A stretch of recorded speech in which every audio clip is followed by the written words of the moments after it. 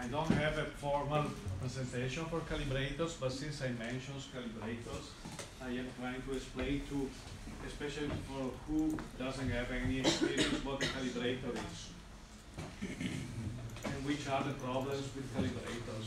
Maybe with some, I don't intend to be particularly original on that topic. I actually hated the topic all my life, but the thing is that you have one record of measure things, let's say Q over T over time, and we have a computed out of some models, some of our models. Models here is mean in any general sense, because we just saw before that we have Kriging model, an interpolator. Later on we will see that we have a model based on ordinary differential equations that have some results, and the parameters are those of the differential equation. So the computer thing depends on the parameters of the models, whatever parameters means actually, because I don't think. Okay, this is an improvement to. What happens if we change the parameters? Here in the blue, you have the measures. I put some blurred blue there to see that actually measured is not like model usually think is not just an exact measure. Usually is also a model, also the measure thing. And so there is certainly an error in measurements that can be pretty wide. Then we have one parameter set, two parameter set, three parameter set, and which is the good one? Visually, we can maybe say that the good parameter set is the violet one. I don't know how to classify the thing, but we need something to say which is the best. And here we have a first problem. You judge the things, you can find an objective method to decide which is the best, but obviously the objective method is not objective in say per se. The procedure is objective, but the way you decide what is the optimum is subjective and prone also to biases. You can do this time of things by hands. You take one set of parameters and you do your run. You took another set of parameters. You do a second run. You do a third run. Then you get some idea of what is going on. You observe visually any of the thing, and then you can depict the parameter space like the one. And say, okay,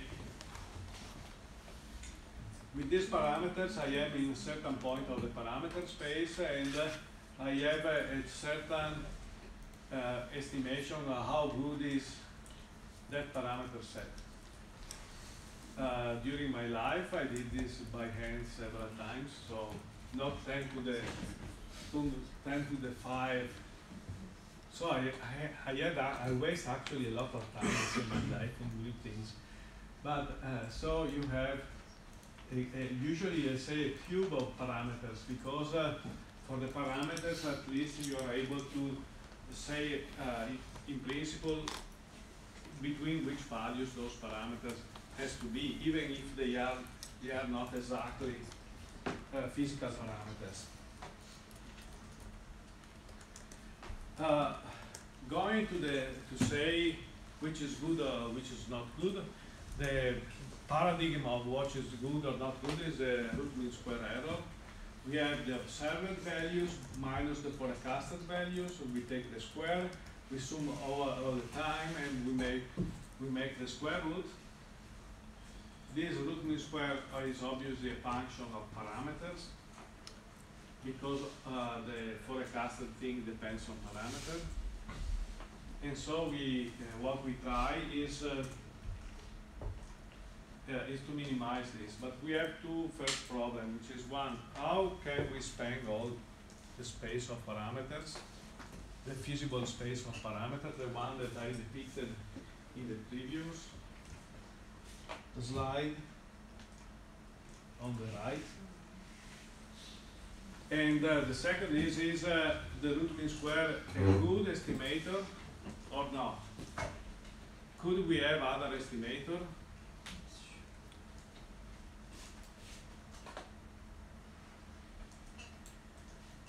So what we need is a strategy to span all the parameter space. Well, not necessarily all the parameter space, because the strategy should be smart enough to try to detect where where there are the best parameters, meaning the parameter that according to a certain definition of quality, which is, for instance, the root mean square error.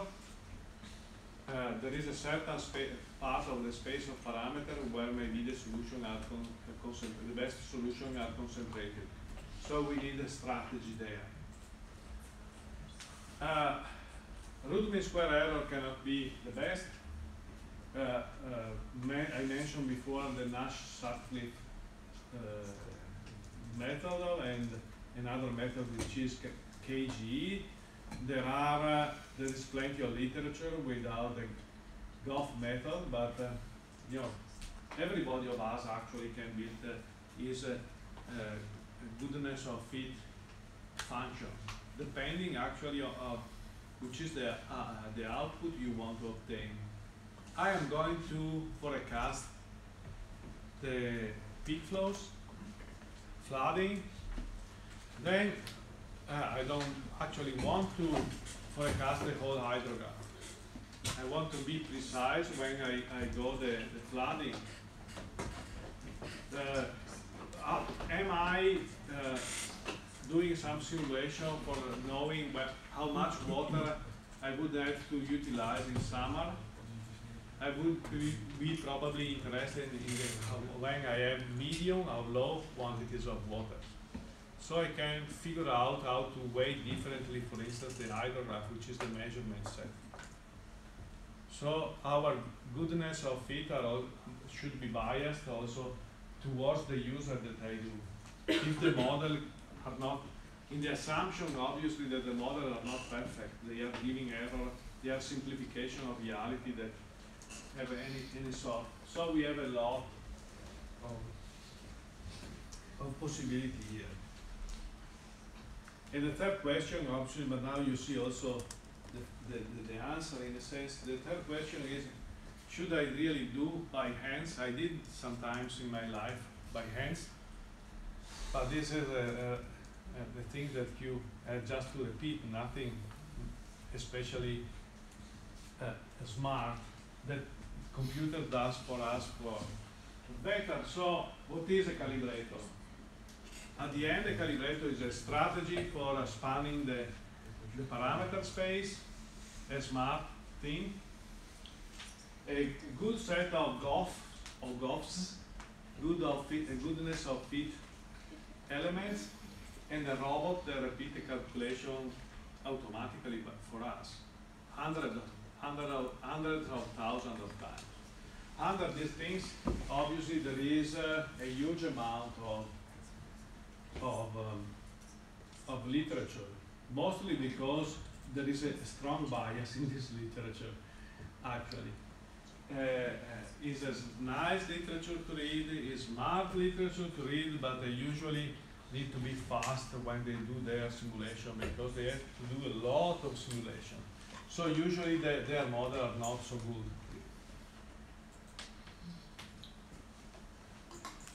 So there is a further problem which is here.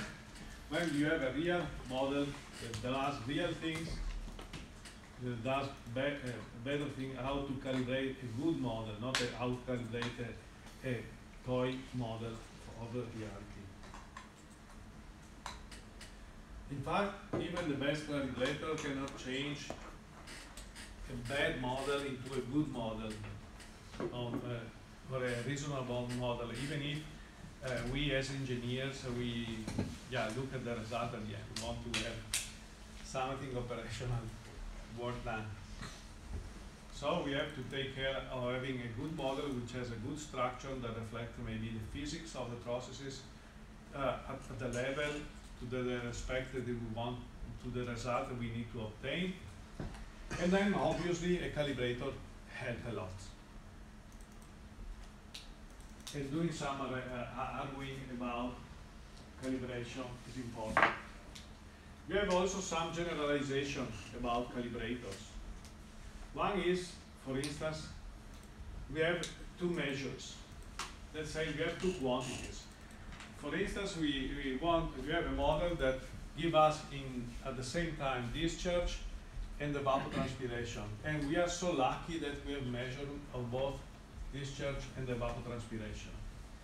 And we want to fit our model in order to give the best results in the two cases. So here I go to the multi-calibration. Multi-calibration actually is at the end the same topic that having two different goodness of fit, because you say, I said before, okay, root mean square error is not enough. We try another goodness of fit. We take into account of some other aspect. Can we try to optimize two different things? This is much more evident in other sciences like maybe economics, where you optimize with respect to sometimes contrasting objectives, and you try to find a trade-off between the two. Okay, so you have a multi-objective calibration or multi-calibration. Here I call it multi-calibration, but multi-objective calibration can be obtained both because we have different goodness of fit, or both because we have several measurements to get along. If we have multiple objectives,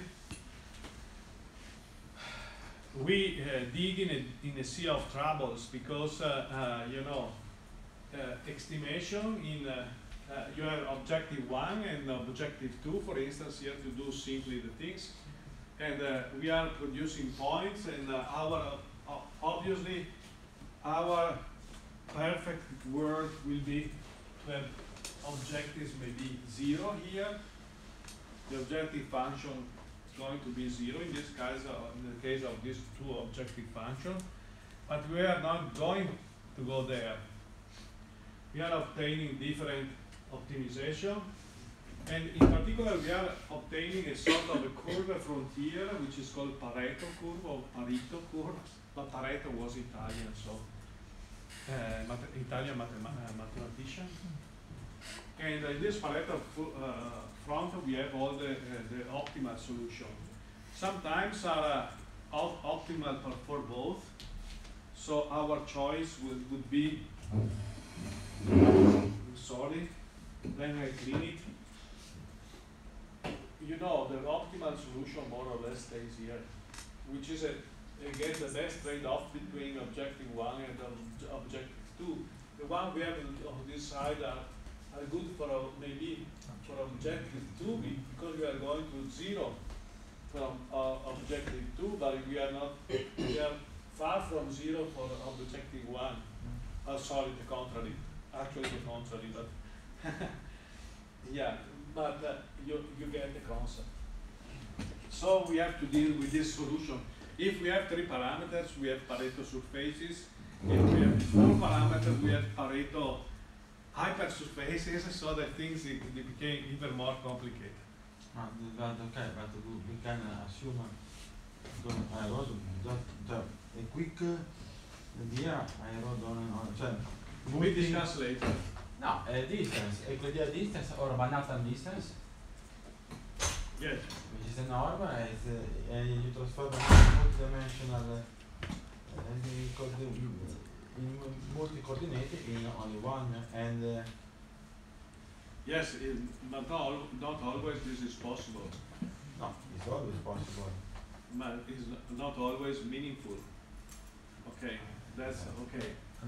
Another very quick question is, So essentially on the Pareto front, I have all the optimal solution which are a combination of the parameters. Yes. How to choose on the Pareto front Yeah. the best one?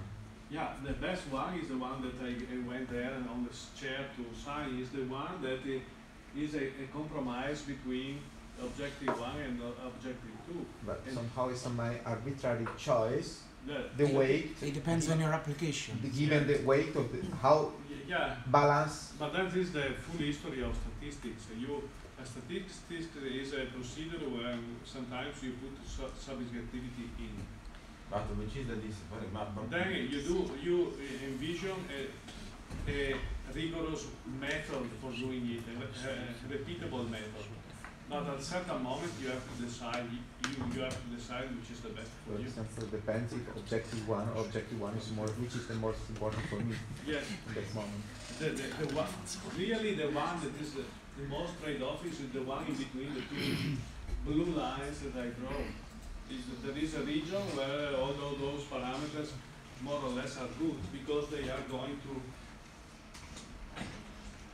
But if your curve is an hyperbole, for instance, you assume an integer distance, your optimal point is on the on the vertex. Yes, yeah, geometrically yes, but practically because even the objective functions are not objective. Are objective in the application, but they are not objective in the choice. Because when I choose an objective function, I choose the name objective is not correct. I choose a function to measure the optimality. The procedure is objective, but when I choose the function has a bias towards some solution instead of the other solutions. Which is, should I give benefits to the average of you? Should I give benefits to the tallest of you? Should I give benefits to the smallest, to the highest, to those that has red hairs, or those which are gray hairs like me? I choose if my objective function is to give things to the gray hair guys. I choose an objective function to optimize, but is subjective at the end. There is always this type of choices that, unless we have other way to decide which is desirable. But this is one problem. I am claiming that I am solving anything. I am just trying to illustrate the problem. So the other thing is that we usually have many measurements that span in space. So we have a measure, 3 points are gauge stations on our river networks. We measure discharge there, and we measure, we have some measure of wind, for instance, or evapotranspiration there. And we want to calibrate in different part of the basis. So when we have this thing, we talk about multi-site calibration. So what we want to do in general is multi-site, multi-objective calibration to come out. So we have those machines that I showed before can be grown much more complicated with respect to those choices. In particular, doing multi-site calibration is made simpler if we can do separated our territory in part. Maybe in particular of discharges, since we are talking about hydrology here, if we can separate the basin uphill of the first gauge station, we can calibrate them and then fix the parameter there. Then we can come down, calibrate the other parameters, keeping fixing the first parameter, and then going down again and calibrating again in this way.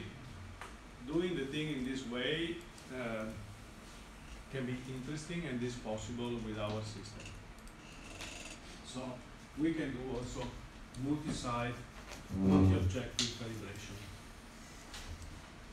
And that is what I want to say about the calibration method. But which is the best calibration method that we don't know? Marco will tell us with his PhD if he likes the subject. There is plenty of literature about the data. Certainly, it depends also on the type of problem we have. Then, just a comment, there is the further step, which is spatial distributed calibration, let's say. Yeah, multi-site, yes. Yeah, let's say, if I think, for example, to calibrate a distributed model against a distributed satellite image, in which you have a lot of pixels. Yeah. I know that in the literature there is a lot of development, but so far no fixed procedure which is efficient enough. Yeah. Lot of debate. Yeah, obviously it is correct that there is literature in that. I am happy that there are people that want to invest in that direction because it is necessary. But I mostly like to do better models and better calibration methods. So I finish here.